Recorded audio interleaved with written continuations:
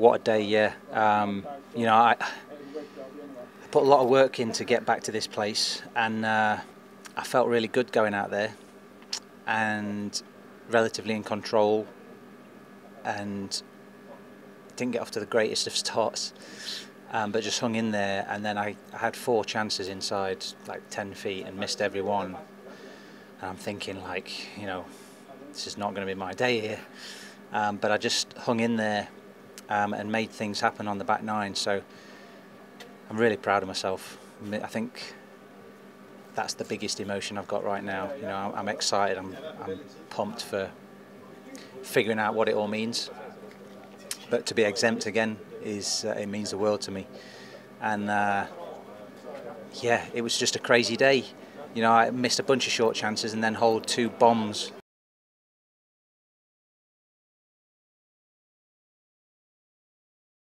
Yeah, I feel quite good. Obviously a little bit sad that I didn't win, but I definitely feel like I didn't lose it. You know, he battled hard and obviously did very, very well to get over the line. And this week just wasn't meant to be my week. Even though it was still a good week, you know, there's been other times where I've kind of went up like Qatar and snatched a win, and you know, it's just the way it goes sometimes. But definitely happy with the way I played under pressure.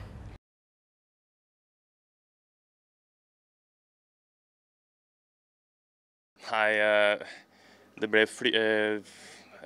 var England ble flytta, og re-entering til Belgia ble satt på en 12 timers deadline, og jeg var usikker, og så mistet jeg den og bestemte meg for å spille her, og det er jeg jo happy med nå for så vidt.